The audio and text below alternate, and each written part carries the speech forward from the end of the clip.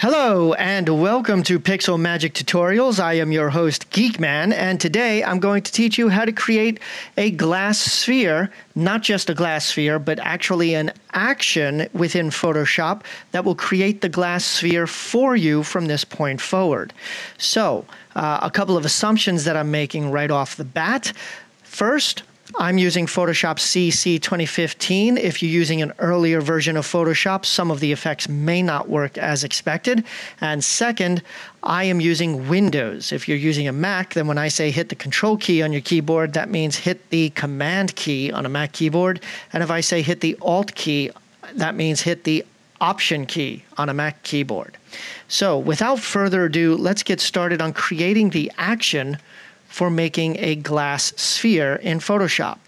So the first thing that you're going to need to do is open up Photoshop, and once you do, you're going to need to find the Actions palette.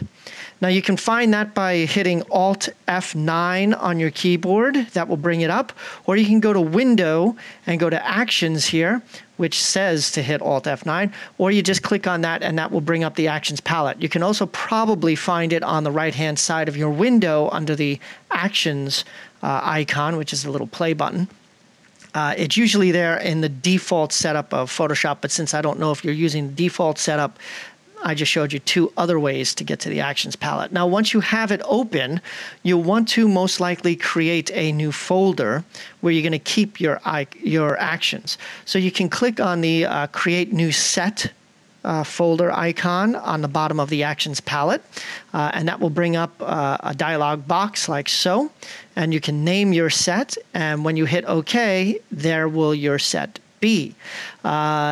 Then, once you see your set, you can then go down here to Create New Action, click on that, and up comes the New Action dialog box.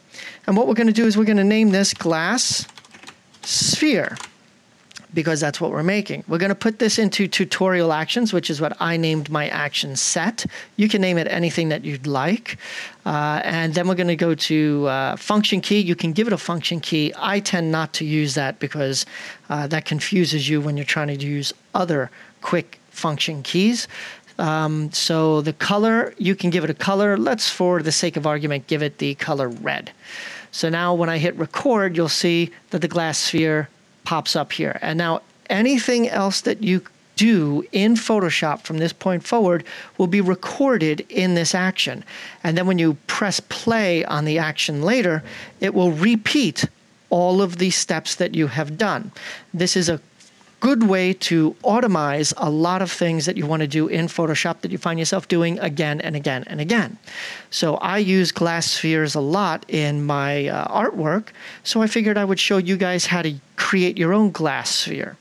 So this is how we're going to do it. Now, the first thing that you're going to need to do once we've got this set up is we're going to create a new document at 2500 by 2500 and 150 DPI with a black background. Okay, so the first thing that we're going to do is we're going to hit Control-N on our keyboard to bring up the new dialog box. Actually, let's not do it with that. Let's go up here and File, New. And then we will go over here to naming it, and we'll name it Glass Sphere. The type is going to be my tutorial. So like I said, it's going to be 2500 pixels by 2500 pixels. So it's a square. Resolution is 150 pixels per inch. Color mode is going to be RGB. We're going to make the color black. So you click on the color square and you make it nice and black down here at the bottom left. Hit OK. And then we're going to go color profiles, Adobe RGB 1998, and square pixels. Hit OK. And we now have our new image that we're going to create this new glass sphere on. So we need to make sure that our foreground and background color are standard black and white. So we're going to hit our D on our keyboard to set that to black and white. And then we are going to go to create a new layer, which is going to be Control-Alt+Shift+N to create the new layer. And we're going to rename that layer DelMe, for delete me. Okay, once you've done that, you can hit OK. Then we're going to go to Edit, Fill, Edit, Fill, and we're going to fill it with black. Normal 100% preserve transparency is off, and we're going to hit OK. And now we have a black layer above our black background. Now, the reason why I did that, you could use the black background, but then you have to unlock it. And I just figured it's easier because once we're done, we're going to delete this layer and all we will have is our glass sphere. So this makes it a lot easier later on for us to delete something that we no longer need within our action. Okay, so we've filled this with black. Then we're going to go to Filter, Render, and Lens Flare. So Filter, Render, Lens Flare. And that is going to give us the shine of our glass sphere, because glass, when light hits it, has a reflection, refraction, and a slight glow to it. So this is what's going to do that. So we're going to try and move this where we need it to be. Now, first of all, we want it to be right about like this. See, this is the middle, top to bottom of our document right here. And we don't want it to be at the middle. We don't want it to be at the top. We want it to be slightly closer to the middle than the top and as close to vertical as possible. We also want it to have a brightness of 115 so that it's a little bit brighter than it is at 100%. And for this example, we're going to use the 50 to 300 millimeter zoom. Now, you can use the 35 if you like, or the 105, or even the movie prime. But for right now, we're going to use the 50 to 300. And when we're done with this action, I'm going to show you how you can play back the action and yet be able to change this one specific option at any time that you want during the action playback. So don't forget, we'll come back to this so that you can then change it to whatever you want it to be. But for right now, let's keep it at 50 by 300 millimeter zoom. So let's hit OK. And we now have our lens flare. Then we're going to go to Filter, Distort, and Polar Coordinates. Okay, and we're going to go Polar to Rectangular. All right, and that, if I zoom out a little bit here, is going to do this to our nice flare. So we're going to hit OK, and there it did it. Doesn't look so good right now, but wait, there's more. Okay, then we got to rotate this so that the top part here will be on the bottom. And we do that by going to Image, Image Rotation, Flip Canvas Vertical.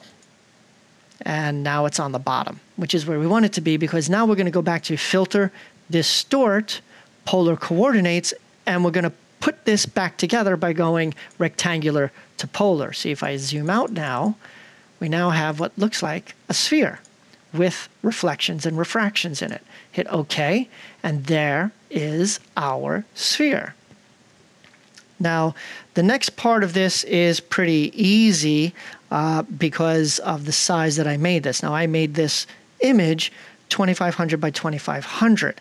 So what we're going to do now is we're going to make a elliptical marquee that's slightly smaller than that so that we can cut out this circle from the background, paste it into a new layer, and then we have our glass sphere.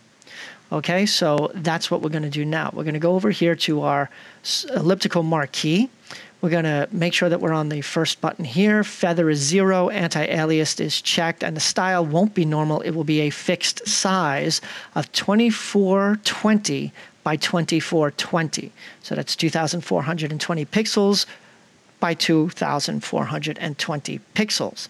Now you can click anywhere on the image and it will create the circle. You can't see it all because it's off the image here. So you put your mouse inside the circle and you can click and drag it to the center. And when it snaps into the center, you'll see these guidelines show up.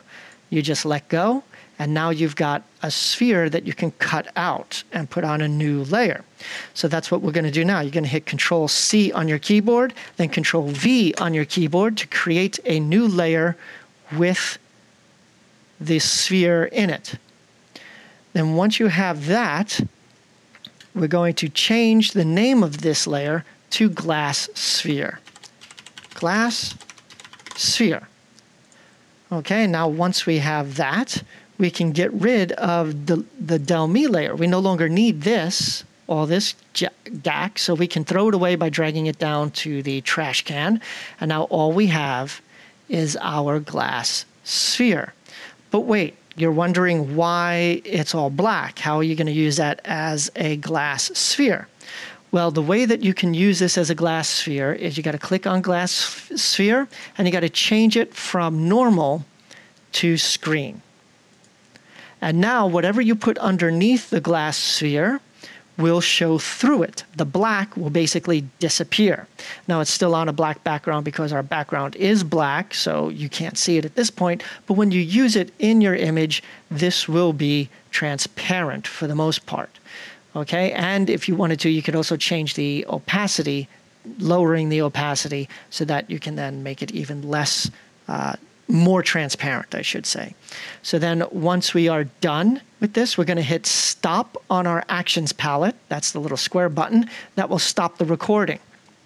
And then, and remember how I said that we want to be able to change the lens flare that we use and the brightness so that we can change that to suit whatever kind of glass sphere that we're looking for. Well, this is how you're going to be able to do that. Go to the glass sphere action, and you look down here until you find lens flare. See, it's got lens flare right here. So we're going to go all the way here on the left, and there's this square here that you can click on, and that will bring up the dialog box when you play this action. So that once you play the action, the dialog box will pop up, and you will be able to change that to whatever you need. So let's try this out. So we can close this. We don't need it. And we're going to try playing the glass sphere. So you select glass sphere and you hit play and see how it pops up with the lens flare. See how it's all centered? So you don't have to even change that anymore. So let's make it more bright. We'll go up to 130 here and we'll change it to the 35mm prime and we'll hit OK. And it will finish the rest of it. And now we have our glass sphere right here that we can use. See? So we turn that off and we just have our glass sphere. And then we can drag this layer or copy this layer anywhere that we need it to in whatever image that we're working on at the moment. So I hope that you enjoyed this tutorial on creating a glass sphere in Photoshop.